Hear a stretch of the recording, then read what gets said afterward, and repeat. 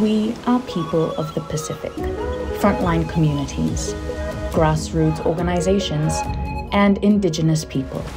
We are rooted in our cultures, protected by our people, and connected by our ocean. We see immense loss, a world ravaged by natural disasters, droughts, floods, storm surges, and cyclones. We see a world where greed trumps humanity, and our planet that sustains is slowly being taken away. This September, we will take climate change and human rights to the International Court of Justice. With the support of our governments, partners, and community leaders, an advisory opinion can answer the question of what are the minimum actions that states must take under international law and in line with the latest scientific guidance to protect the rights of current and future generations from the adverse effects of climate change.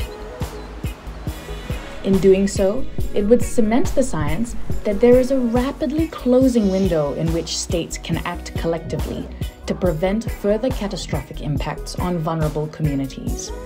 It would also strengthen national ambition towards the goals of the Paris Agreement and place human rights obligations at the center of national and international policies and responses. While the Vanuatu government is leading this charge on the political front, there is a real need for collaboration amongst civil society and non-state actors to get this campaign to the finish line. We are the Pacific Island Students Fighting Climate Change, and we support the ICJAO. We are Greenpeace Australia Pacific, and we support the ICJAO. We are the Pacific Islands Climate Action Network, and we support the ICJAO. We are 350 Pacific, and we support the ICJAO. We are calling on our Pacific leaders and leaders of the world, civil society organizations, and partners everywhere to join us.